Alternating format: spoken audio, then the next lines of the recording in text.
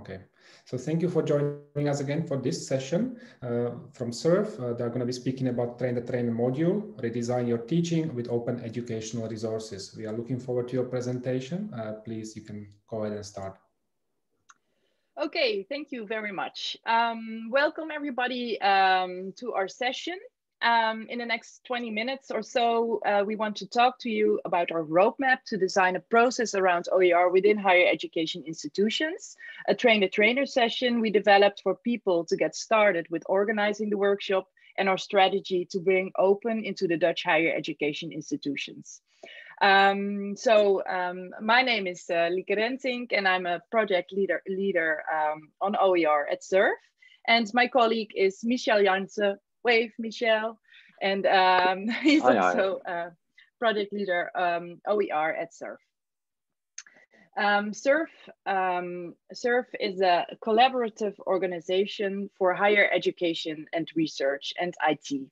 More than 100 educational institutions and research institutions in the Netherlands work together in SURF Cooperative to fully utilize the opportunities of digitalization. And what do we want to do? We want to make education and research better and more flexible. My ambition is that by 2025, all teachers at Dutch higher education institutions make their teaching materials openly available, and that we thus fully fulfill a pioneering role in the world. Well, this is the statement of our Minister of Education, Jet Bussemaker, in 2015. And since then, SURF, together with the Dutch higher education institutions, worked really hard to establish this. We worked on infrastructure level, we worked on policy level, on professionalization level and organizational level. And here are just some examples of what we have been doing together with the institutions, higher education institutions, but also with the acceleration plan zone towards digital open educational resources. We built an infrastructure repository and a Dutch search engine, EduSources, which will be a service for higher education in the Netherlands from January next year. We have vision and policy. For vision and policy, we developed a roadmap for institutions, developed their own policy on OER, and around professionalization and organizational support. We have several roadmaps, like the introduction to OER, or different kinds about quality, and the one for policymakers. We combine that with workshops and meetings and so on, and we focus on communities of teachers. Collaboration is a really big part of it. We collaborate with special interest groups and also with a library work group on OER. And as I mentioned, the acceleration plan zone, digital educational resources. All our roadmaps you can find on this link. Michel can also share it in the chat. And I see now that Robert, he's the leader of the zone from the it's a difficult word. Well, look at the link. We have a session this afternoon about what we do in the acceleration plan. So this is just what we've been doing, but it's been a difficult process, and you all probably recognize this. There are many barriers for teachers and support staff. They come across a lot of barriers, and it really is a cultural change that isn't done in a day. So how do we get a step further? We do reach teachers, but they experience these barriers, so upscaling is difficult. Our solution is we try to get OER on the agenda in every higher education institution in the Netherlands. We developed a basic OER workshop and the whole trajectory around it, which is easily adaptable for every institution in the Netherlands, or you guys. And it focuses on lecturers and support staff, getting started and removing barriers. So we designed a roadmap and a train-the-trainer module to get started. Let's take a closer look at the workshop. Michel. Yes, thank you, Lieke. Okay, so the first goal of the workshop is a goal for the lecturers, because they are gonna join the workshops in their institutions, and they have to redesign their own course. And we hope they will use OER, but we don't sell it as an OER workshop. The idea is with this workshop, they will get the redesign of their course. That's the main thought.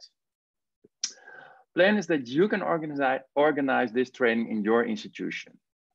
Don't organize it on your own, because it's better that you work together with people from your departments at your own institution. For example, it can be a collaboration between the library staff, educational support. So if you work together, it will be more effective. The training has 3 stages: preparation, an online meeting, and a follow-up. And these take place in about 2 months. The first assignment a teacher receives is that he or she should check out a roadmap, Introduction to Open Educational Resources. This is one of the roadmaps Lieke pointed out. And this is what the module looks like. And in the chat, you will find the link to this roadmap. And it's a brief introduction to OER. And by completing this module, you will master the basic knowledge of OER. And this module is also an OER, an open educational resource. So you can copy it, reuse it, and do what with it what you want to. So after the introduction, we asked them also to collect information about their own course, because they have to redesign their course in this training. So they need to know all the preconditions of this course, and they must research educational materials in advance. In the online meeting, we take a closer look at OER. We have a Creative Commons quiz and a talk about possibilities within the organization. We give our presentations with more information about specific repositories that are useful for especially this group of teachers. We split it up in breakout groups, discuss the resources everyone has found, and each breakout group contains an educational support and advisor. And then after this online meeting, we do have the follow-up meeting. There we will talk about the progress everyone has made with these barriers that they have experienced, and the redesign of their course. And this is also a time for us to check if the teachers need more support. So this is the main thought of the workshop, but there's more. There's a second goal, and that's the goal for the support staff. By joining this workshop, they get a better view of the barriers the teachers and the lecturers experience. And on the basis of that, they can organize better support. They get the same preparation assignments as the teachers. So they have to first do the introduction module OER, and they have also look for the specific topics of the teachers for educational materials. But not only regular materials, but they have to look especially for open educational resources. The rest of the training is the same, and there's one more meeting for the support staff. And in this meeting, they have a discussion about the policy and the support they are organizing in their own institution. And on the basis of that, they have to ask themselves, can we make better policies for OER? And can we improve our support? Okay, that's are the 2 goals or the two lanes in these workshops. And to organize this kind of training, we have designed a roadmap.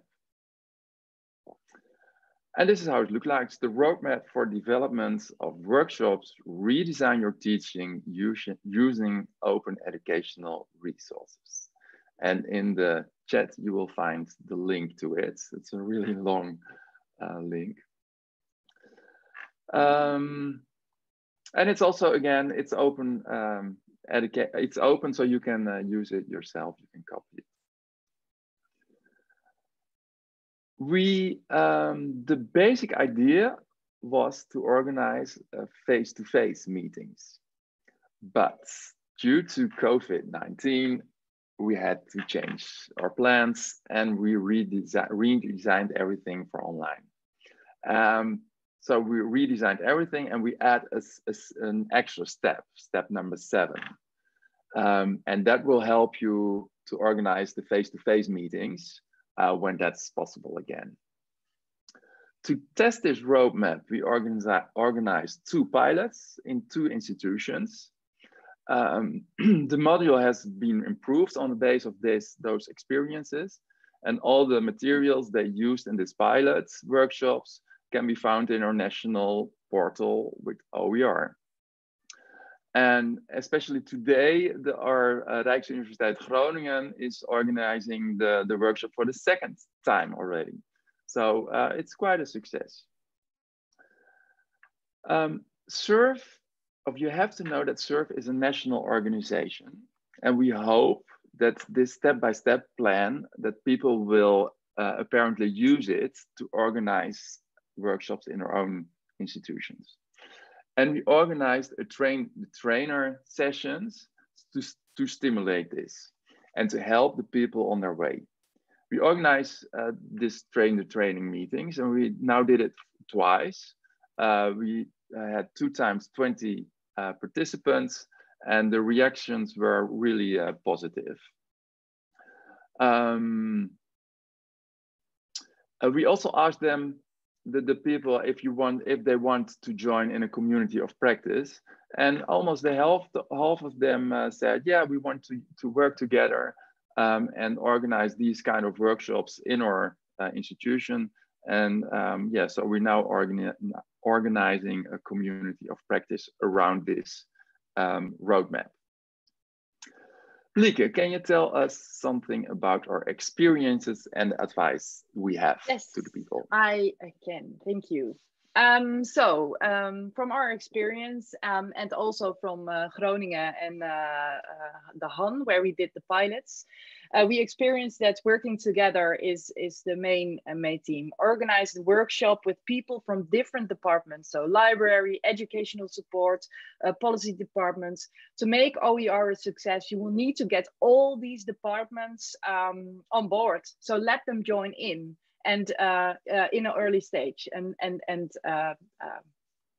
do it together. Michel mentioned this already, don't sell it as an OER workshop. Teachers want to be helped and they don't want new things and they don't want to learn new stuff.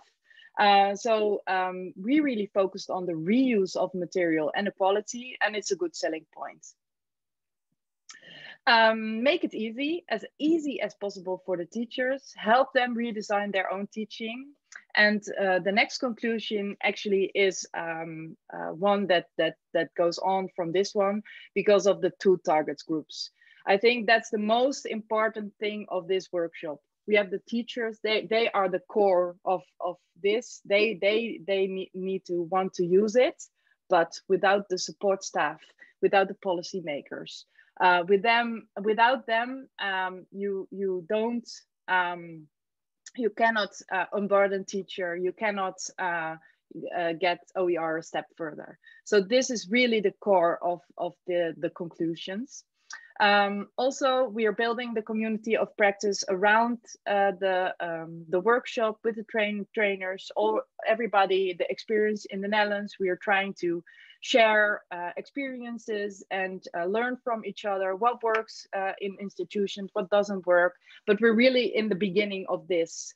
So now more and more institutions are looking into it and starting with it. So in the upcoming months, this will be an important part of what we're doing.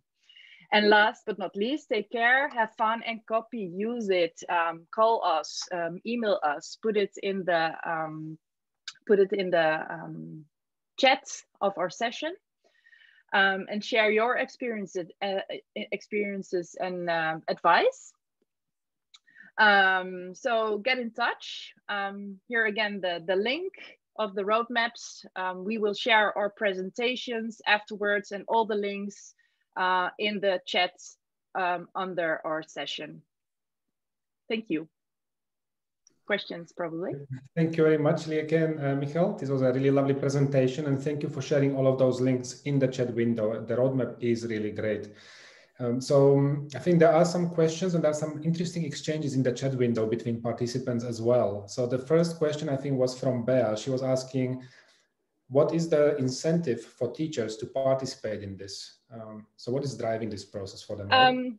We focus on every institution on their own. So it really is a, how do you say it, op maat. Everybody makes their own workshop. So we really look into it, what is important in your institution, use that. So we made a basic, you can use that, look at what the others did, but really tweak it to your own, from your course or your institution. So I think that's, Michel, do you have something to?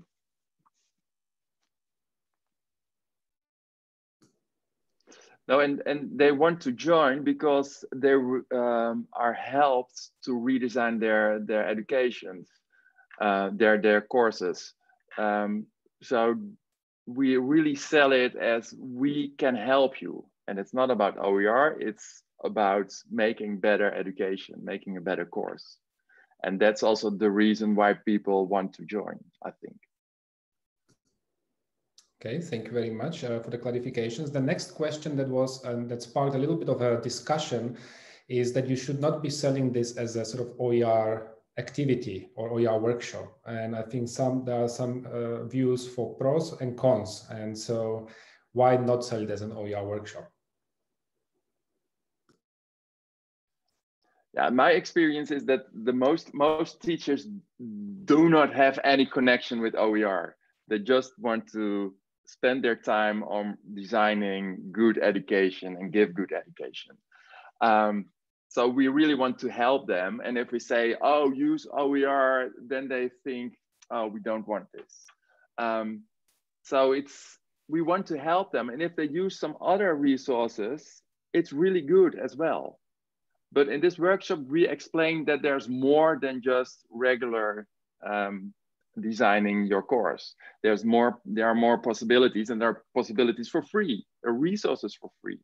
So we want to verleid, hoe zeg je dat, Lieke? We want to show them the world that there's more. And if we are lucky, they're gonna use OER if they see the power of it. But if they don't, no problem. Thank you very much. I think that the approach is probably that works at specific institutions, might not work at other institutions. There is a plurality of approaches here, right? Yes, exactly, because some institutions would want to promote OER. And so then that's totally fine. Then do that. But our feeling is that it's better to use another strategy. But what works best for your institution? That's the main topic. Yeah. Yeah, and I think also what will work in your country. In Holland, everyone is really free and to do what they want to. So if you're gonna say you have to do this, then everyone is thinking, no, I don't want to. So that's also the culture in Holland. So it doesn't work in every country, I think. Well, thank you very much to both of you. And I think there are still some interesting exchanges in the chat window. We have run out of time, unfortunately, but I do welcome all of you to continue these discussions on OEG Connect space under the respective session. Thank you very much to both of you. We really appreciate your sharing today and sharing of all of those super useful links. Thank you so much.